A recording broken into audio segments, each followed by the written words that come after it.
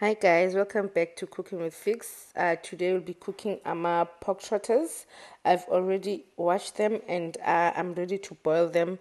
I'm just gonna boil them for an hour in plain water. Then I'll tell you the next step. So for chili pork trotters, the ingredients are leek. I showed you what's in leek, and then chilies, celery, 2 garlic cloves, 1 onion, and my spices are turmeric, coriander, and cayenne pepper. So I will show you guys how to work with this. The trotters have been boiling for 40 minutes now, but I need to wash them. I don't like these browny foamy things that's forming there, so I normally wash them and bring them back to the pot and add more water. Then I will let them boil again for another 20 minutes. So now I have rinsed my trotters and fagamans are fresh. Then added 2 garlic cloves with a fresh bay leaf just for flavor. Garlic, I added it like this because I know while it's boiling it's over soft. Then I'll just squash it with a wooden spoon. So let it boil again. So now the trotters have been boiling for an hour. What I'm gonna do, I'll just take them aside in a bowl, and then also save the broth. Then I will show you what's next.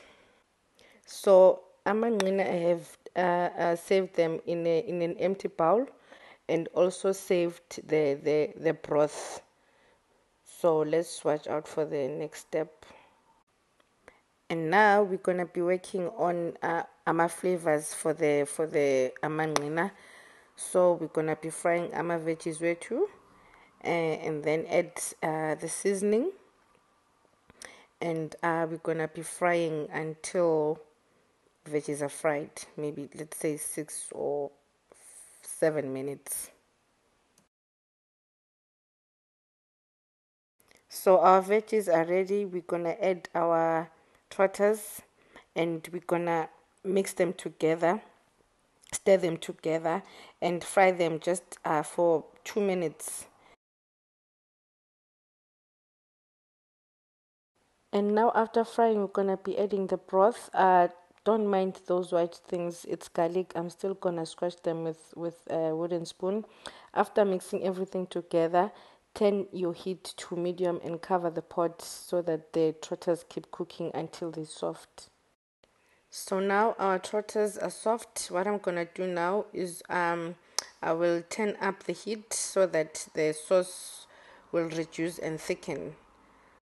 So now that our trotters are reducing, keep turning them so that they don't get bent or they don't stick pot.